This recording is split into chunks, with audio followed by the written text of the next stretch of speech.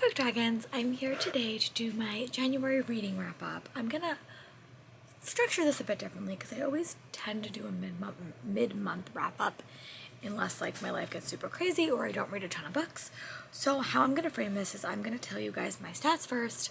I'm gonna tell you all the books that I completed for my game and if I think I completed enough books to be able to buy books. And then I'm gonna go over any of the other books that I read in the second half of the month that didn't kind of correlate to a game. I'll be honest, a lot of my audiobooks never correlate to a game. Sometimes they do, but very, very rarely do they, just because it's mostly random stuff that I'm picking up. Sometimes they're pulled from my physical TBR. I'm trying to get better at that, but not always. I did read some St. Martin's Press titles this month, so my stats are going to be a little bit off about what I'm talking about, but I am filming reviews for those books when I can post them, because I did wind up having some reads I wanted to chat about, so whenever I can do that video I will post them. And I'm gonna keep reading the books and just not reviewing them because I really do like the authors. So yeah, the stats is I read 19 books in January, which is really, really good.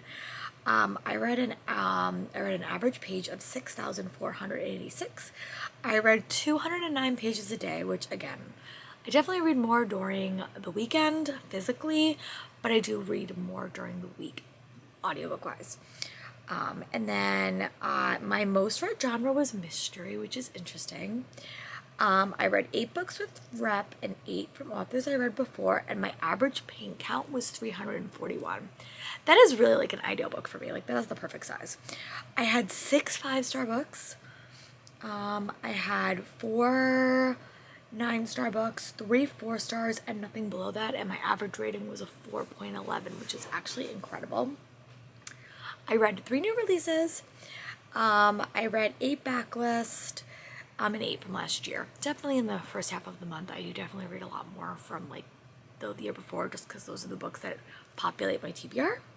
For my breakdown, now this is how I read them. This has nothing to do with books like on my TBR or like physical books, just because I like to do that stats, but yeah, so just keep that in mind. I read 6 physical books, I listened to 11 audiobooks, and I read 2 ebooks, so I'm trying to get better at reading ebooks. It's just a struggle. I started 7 series, I continued in 4, I caught up with 4, I read 7 standalone and 4 companions. So again, a solid stat for sure. I think that's the only thing that I track. Oh, and then I got 1 ARC, 2 from Audible, 3 from the library, 2 from NetGalley, 7 owned, and 2 from Everland. And I think there was 1 from Spotify because I've been doing that as well. And then my genre breakdown is I read 1 YA contemporary, I read 4 mystery, 1 contemporary, 3 YA fantasy, 2 middle grade fantasy, 1 graphic novel, 2 romance, 2 historical romance, and 1 indie fantasy. And yeah, so let's go through the game and I will kind of chat through, if I physically have a book, what I thought about it, and if I talked about it in like the previous month, I'll just send you to my mid-month wrap up. So I had to read 1 YA fantasy book, and that was a St. Martin's Press title. So if you want to hear my review on that, check out when I post that. But I did want to read it again. My second young adult fantasy book that I read was actually in the second half of the month, and that was Powerless by Lauren Roberts. So let me go get that book. So this was a fun time. I'm actually vlogging this, so you guys will see my full books in a vlog. But I really like this book. I gave it 5 stars. It definitely gave me Hunger Games and Red Queen vibes. But basically you follow this main character named... oh, I don't know her name. I cannot think of her name right now. What is her name? Hayden, and she is known as Powerless, which means she has no power, but she kind of pretends she's kind of like Psyche, like that character. She kind of pretends like she could see the future, even though she just kind of picks up on body cues and stuff like that. But she winds up getting forced into this competition when she winds up saving the prince from certain doom, and things kind of go from there. It is a fun time. Very, very captivating. I do see why people have said it gives you Red Queen vibes, because there are 2 brothers in here that of course gives me Maven and Kai vibes, or Kai's and the Prince in here. I really, really like this book. I thought the end was super shocking and super surprising. There's a novella coming out that follows a character that I really enjoyed, so definitely a 5-star read. I think that it's very, very tropey, but the characters were working, the book was bantering. I was really, really content, and I gave this one 5 stars for review. So definitely excited to read the sequel book at the end of this year and also the novella. And then the next book that I read was Dungeons and Drama by Christy Boyce. I will attach a photo here. I gave 5-star for review. I talked about it in my mid-month wrap-up because it was the first book I read for the year. I loved it. I gave it 5 stars. Go check out my mid-month wrap-up where I chat about it. And I also read Hollowthorn, which I will attach a photo here.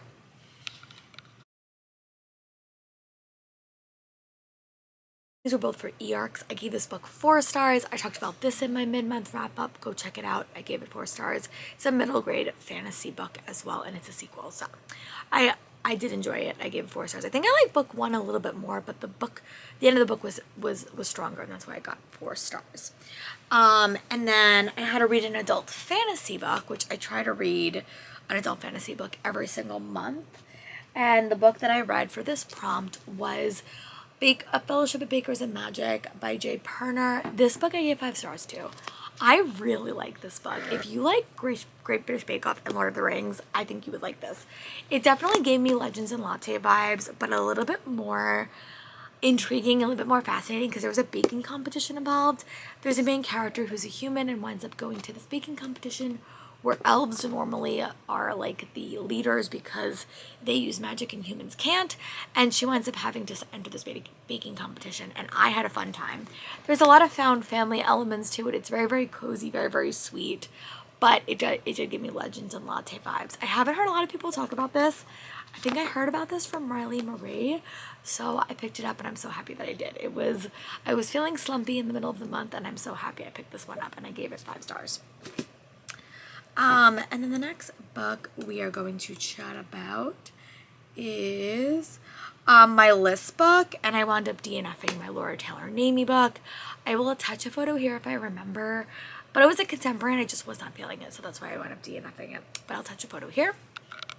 And then the next book that I read is another one that I talked about in that early video.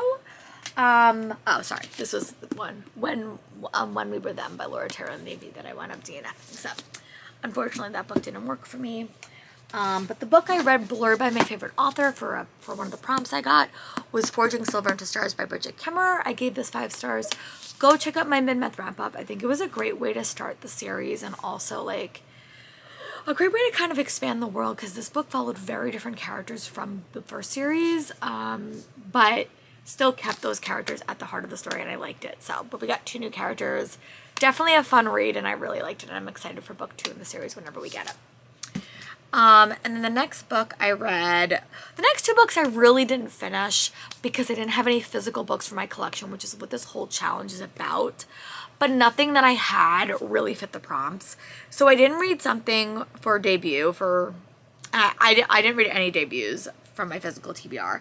I had other books, but none of them were like debuts, so I'm not going to count those. So I didn't complete 2 prompts, but not completing 2 out of 11 is not bad. And then for a book with an animal on the cover, I read The Baker and the Bard by Fern Haunt. I gave this 3.5 stars.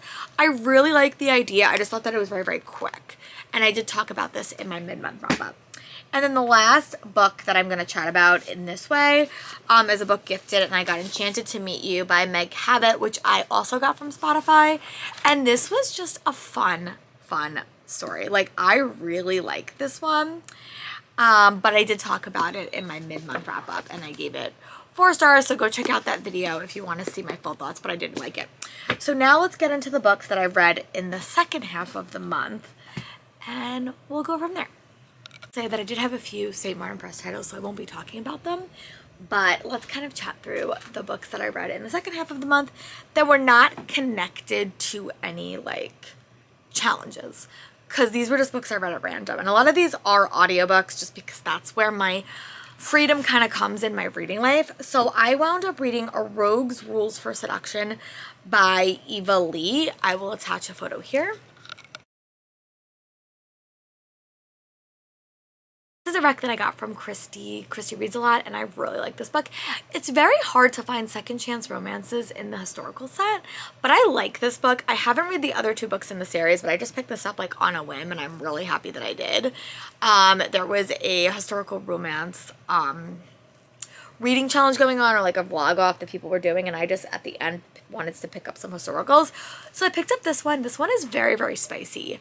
So spicy books, like real spicy books, are not always my thing, but I did really like this. I like the second chance elements. I like the isolated setting. I like seeing the characters again, and I love the second chance dynamics. So I gave it 4 stars. I definitely want to go back and read the other books in the series, but I like this one, and I gave it 4 stars for review. And then the next, oh no, I'm not gonna be able to find it.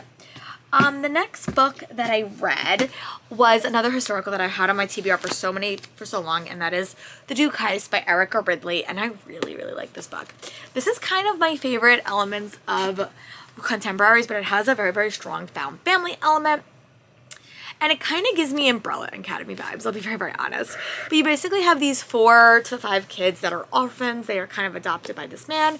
They all have powers in some way, or like skills. And she's the girl, her name is Chloe, and she is, what is she? I think she's like a painter. Or no, maybe she's a thief. And she's a thief, and she kind of helps her family keep their money. But a painting was stolen from her family a couple of years ago before her benefactor died, and she's on a quest with her family to get it back. But she winds up kidnapping, instead of kidnapping the painting, she wound up kidnapping the Duke, and I just thought it was a fun time. The found family dynamics are so sweet in this, and I just loved it. I loved at the end how the male main character found a family, and that just put out like such a warm heart on my face. Obviously, it's a happily ever after, but I want to read the other ones. Book 2 is queer. I think it's an LGBTQ+ story, but I'm really intrigued to keep reading, and I'm just so happy that I got this. It also is signed by the author, which means this one's definitely going to stay on my shelf for a couple of years to come. But yeah, definitely like this. I gave it 5 stars for review. Definitely one of my favorite new historicals that I've read recently. And then the next, sorry, my battery is gonna die, so I'm trying to talk a bit faster if possible. And then the next book that I read was Powerless, which I talked about in my game. I also read The Fellowship of Bakers and Magic, which I talked about earlier. This one I gave 5 stars to as well. And then the next book that I read was The Impossible Imposter by Diana Rayburn, the next book in the Veronica Speedwell series. This was, if you watch my reset vlog, I always pick a series to kind of focus on, and for the next couple of months I'm going to focus on the Veronica Speedwell series. So this is the next book I read. Here's the cover.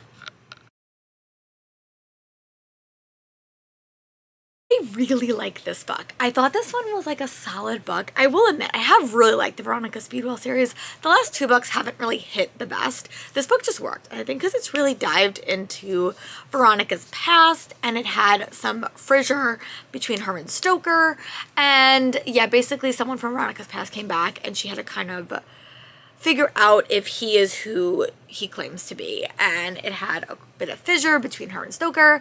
There was a lot of found family elements in the story as well, and I gave it 4 stars. Definitely a new favorite in the series, and I hope to keep reading this series this month and next so I can say that I'm fully caught up and start a new historical romance or historical mystery series. Okay, and then the next book that I read was a surprise. I kind of did a bit of swapping, and I want to talk about one more thing, but I wound up finishing The Ravenous Dead by Darcy Coates. I think I'm going to pick up these books audiobook-wise because it really does feel like I'm reading a TV show, which doesn't always work for me, I'll be very, very honest. But I do like the characters. I just think the story is a bit simplistic. It kind of reminds me of Medium. I like the found family elements of the story, but the writing style is not grabbing me in.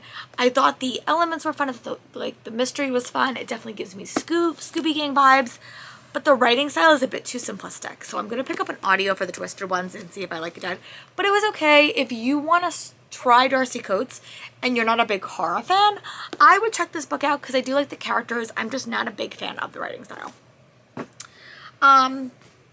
And the next book that I read is, so I'm going to try to wrap this up quickly, but the last book that I haven't chatted about that I wanted to chat about is Down Among the Sticks and Bones by Shauna McGuire. This is the second book in the Wayward Children series. I actually have to give this book back to my friend because she loaned it to me like 3 years ago. Sorry, Sarah, if you're watching this. But I wound up liking this. I think I should have probably reread Every Heart is a Doorway because this follows Jack and Jill, which are met in that book. I like this book a lot more than I liked the first book, and I think that being in their worlds were just so interesting. And for only like 187 pages, the story packed quite a punch. So I'm really excited to read these in a quicker time fashion just to kind of get back to these stories and these worlds. But I really like this story. It really, really worked for me. So let me go over the 2 books that I DNF'd because I talked about one, but again, I wound up DNFing When We Were Them by Laura Taylor Namey, which was one of my list books. And I also wound up DNFing After the Forest by Kel Woods, which I may come back to, but I think I might listen to it, and I don't think I need to read it physically because it was boring me a little bit. But yeah, that is my January wrap up. I am going to let myself buy books next month. I think I did everything, so all the prompts and stuff, I can buy myself 8 books, which is really exciting. What I think I'm going to do next month, because I think I'm just going to take all the physical books that I removed from my TBR or that I read and not on my TBR and kind of make that the number, because then I think like it will kind of keep me from going crazy. But 8 books this month I can buy. Let me know in the comments what are some books you read and what was your favorite book. If I had to pick a favorite, I would probably say The Fellowship of Bakers and Magic or Dungeons and Dragons. If I pick one, or Dungeons and Drama. And if I had to pick one, I would probably say Dungeons and Drama, just because that book hit. And yeah, let me know in the comments what was your favorite book of the month. I would love to know, and I'll talk to you guys soon. Bye.